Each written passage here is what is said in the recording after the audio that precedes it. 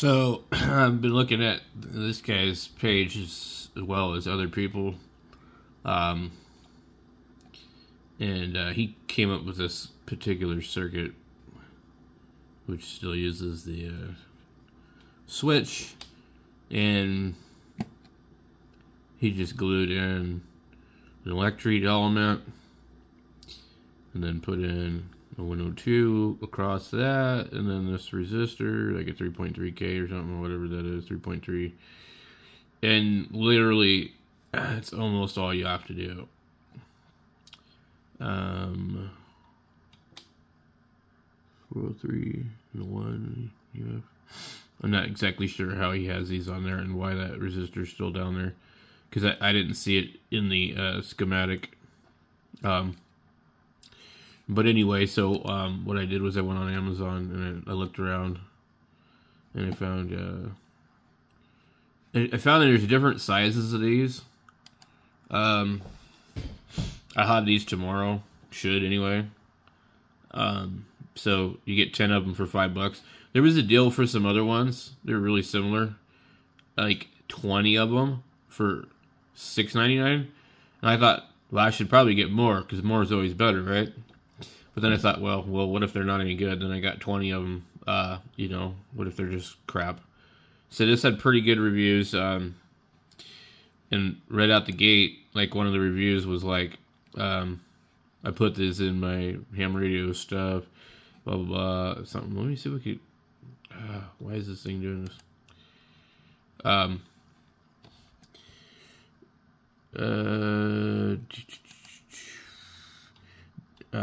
Use these to replace bad mic elements or audio grades in communication microphones. Great sound quality, louder and cleaner than the original equipment. Very smooth output, works great. These work well once you figure out the correct bias. I put one in to replace a bad element in a it didn't say. Connected oscilloscope and saw the audio was badly compressed. Had to change the current limiting resistor from 2.7K to 10K, and the audio was perfect. This was with a 3.6 volt bias voltage. So these have very low current capabilities to maintain linearity. Good sound quality, surprisingly good. Excellent microphone. I used it to fix our apartment building intercom. Works well, works perfectly for a UBitix 6 microphone, which is that little ham radio thing. I put these microphones in CCT cams and they sound great and pick up a lot. Let's see if there's more reviews. I thought there was more, and I saw another review about somebody using them in something else. I used these to replace the condensers in a Bofang and ICOM handheld mics. They sounded like... I used these in replacing condensers in Bofang and ICOM handheld mics that sounded like you were talking in a 5-gallon bucket. These are louder, clearer than stock condensers. Just to note, these are 9mm in diameter, which worked great for the mics I had. Perfect fitment. So, I think these are probably going to be good. Sound a bit muddled, blah, blah, blah, otherwise good, a bit too sensitive. So, I think one thing, too, with any of these, if you don't have the bias correctly, it's going to be funky. I got these to replace element microphones for 3 ham radios. Much easier than modifying the actual circuitry in the radio. Boosted the deviation up to where it's supposed to be. Poor consistency. What was he saying? 4 out of the 10 microphones don't work at all. The rest vary wildly in sensitivity. The ones I actually got to work in a clap switch each require a different resistor value for a trigger on a clap sound. Most of the bad reviews on stuff like this is user error. Replace the stock elements in a Bofang and a Woshin external microphone. In both cases, these sound better. Bought these for small projects. Let's see, next page.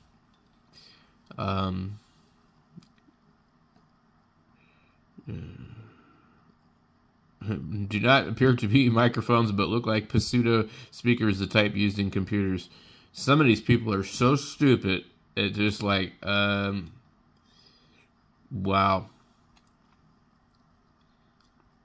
What did you order them for then if you didn't know what the hell they are? Obviously, they're microphones. Let's see.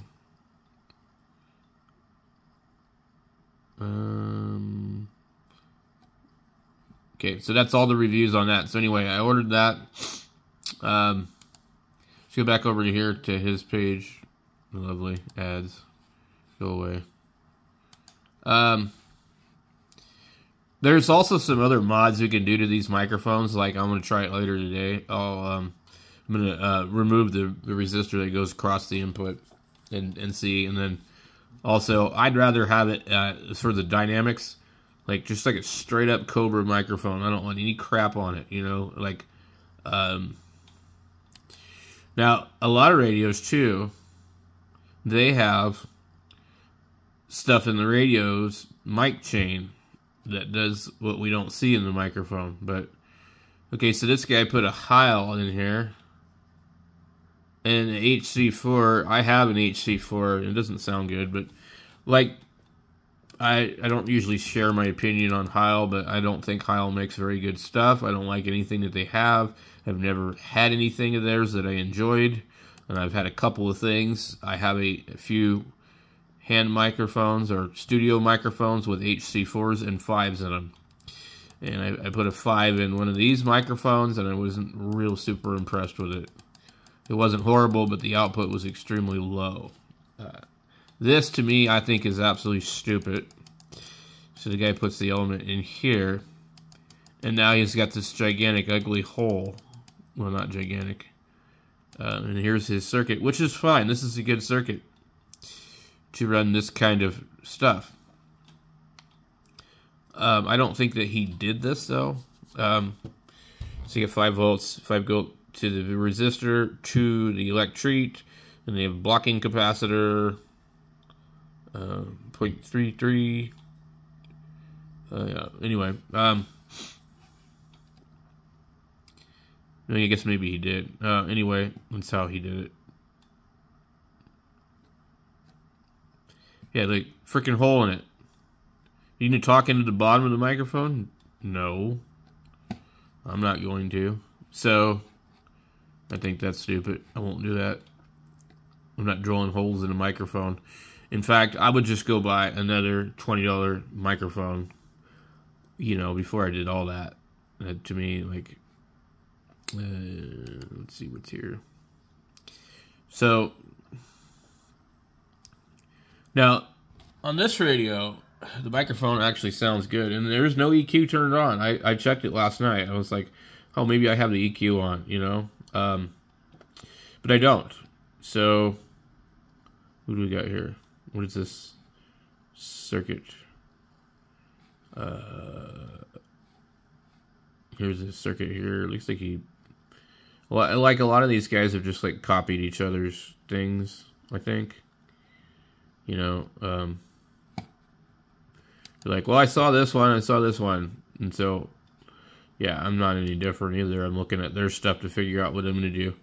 But I'm not going to copy their values to a T, because, like, I would watch a video and somebody would say, hey, this is how you need to do this. And I'd go try it, and I'm like, wow, that radio still sounds like crap.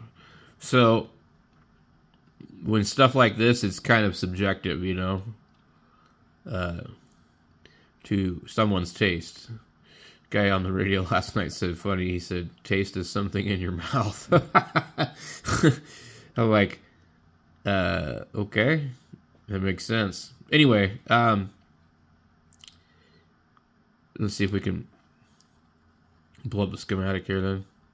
What do we get? We get this.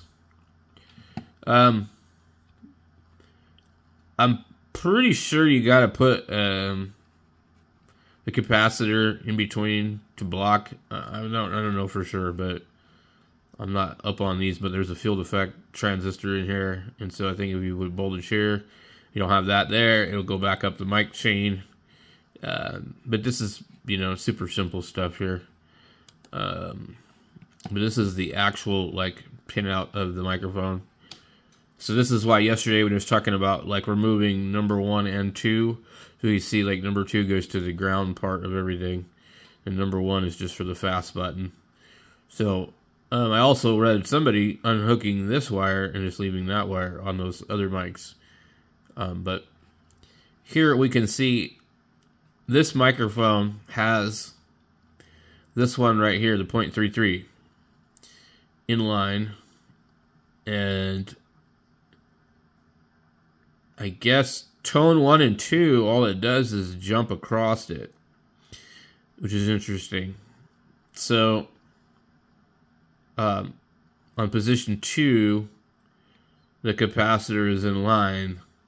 So what we're just going to do is we'll remove this 680 ohm across it, because like, I don't think we need it on there. So, let's see if I can just go to the next one. All right. All right. So, yeah. All right. Next. All right. And then there's that. So, let me see if I can make sense of what he did to this. So he removed those. He put these in a chain across here, maybe? I don't know. I can't tell.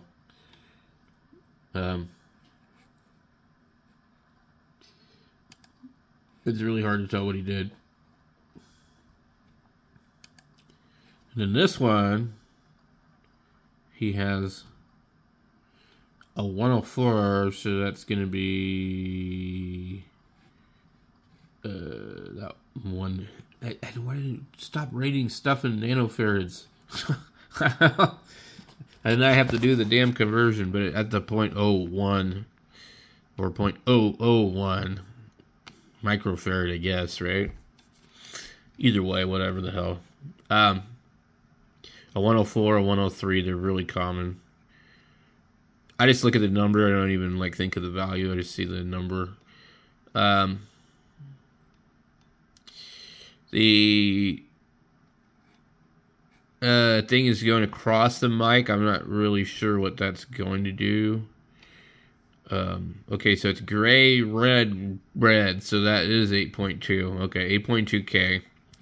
And that sounds about right for what the other guy was talking about. I had to go he said I had to go all the way from 2.2 to 10K. So I'll use whatever I got on hand. I have a lot of stuff, but try different things.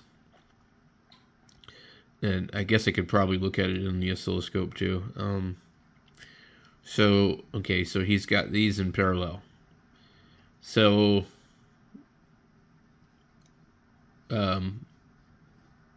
and then the switch just switches between the two of them. Okay, so a 1 microfarad and a 0.047 or something, or yeah, something like that.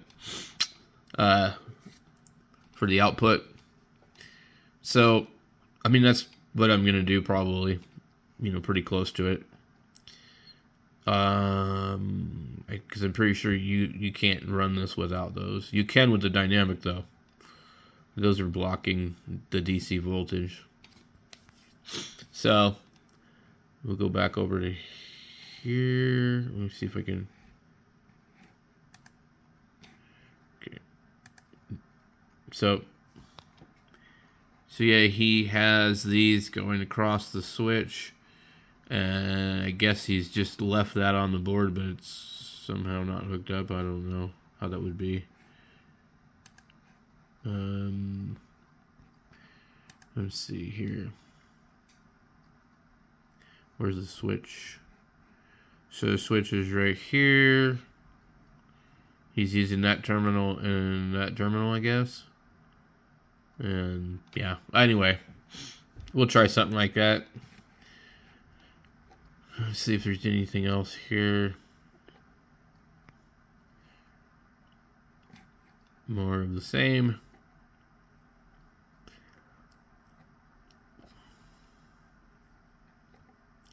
I was also looking at other microphones on Amazon, and I found a bunch of stuff. Move back out of here, but I found some clones to the HM36 microphones. I didn't find any clones really for the HM219, the new one, but there's definitely some Kenwood ones out there, and I think several of them would probably be worthy of modifying. Come on. Okay. I am just going to research this and let's see. Free shipping. Oh my goodness. This is my backup laptop and it's seriously driving me nuts. 60. Stop. Is it 8? I don't like it when it shows them in this kind of order. Here they are. 20 of these. So I think that maybe these might be good too. But unless you're gonna God, this thing drives me nuts. Unless you're gonna look at doing a whole bunch of microphones, but the similar specs on these. So you get double for $1 more, which is pretty good. And these are really the only 2 choices that have good reviews. This one here has got pretty good reviews. So outside of that, there are some other ones on here, but they are small. They're really, really small. And they might be good, but I think that you're better off to stick with these larger ones. Let me unclick that and see if it changes my results. So you want to avoid these 6mm ones and stay around like 9 or 10mm diameter. It's more of a standard type of thing. They have ones like that. I don't know if they're any good.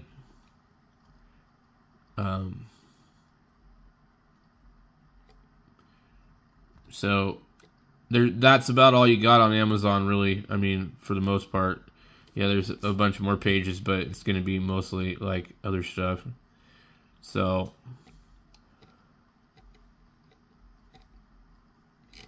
you get those 2 choices, really. I mean, and if those aren't good, then you might want to try the smaller ones. So what we'll do, we're going to get the ones tomorrow, and then we'll take apart one of the microphones, and we'll swap the element. I'll probably take one of the like the 450 microphone and use that one or something like that. It's even possible I could just take an old CB microphone and repurpose it and just put an 8-pin on the end of it too. I mean, there's lots of options, but what we want to do is just kind of find something that works better than the hand mic and sounds good. It doesn't need to be amazing. We just want it to work better. I noticed yesterday operating portable that the amount of power I was getting out of the radio was much better with the new microphone. So it is really a pretty bad microphone, the stock one. So anyway, I'll let you know, guys, when I get the parts, and we'll do some testing.